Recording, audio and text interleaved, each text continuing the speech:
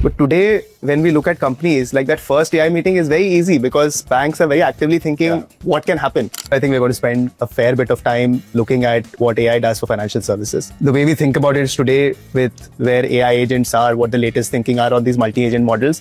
See what's happening. Effectively, you're saying your workflows can become more intelligent. Second, you're saying your workflows can become more multimodal. I can look at different voice, images, whatnot. What does that mean? That means suddenly you can move away from being a software to something that is very outcome oriented. You can take a service and you can say, I can deliver this whole service to you with the help of an AI agent, a multi-agent model, which is the largest services we know of today, financial services.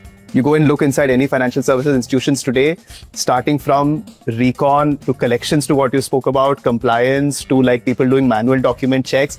Like there are literally slivers you can pick and say, can I just think of this end to end and like build the right module to sort of automate this, which is where we think that opportunity set is. At the same time, we think a lot of this will be very vertical because I think one, you need deep domain knowledge. Second, banks and financial institutions have their own unique needs. Like they need explainability, they need data security in a certain way, they need compliance to be happening. Like there's a bunch of reasons why this has to be verticalized and that opportunity set is very large. I think it's dual advantage. I think it's going to uplift the customer experience radically for you. The example of being real time or much shorter time, that it's going to make you much more efficient. So I actually think the operating leverage AI can provide to the profitability profile of a lot of these institutions is massive, and that's how they should think about it, because it's actually a business.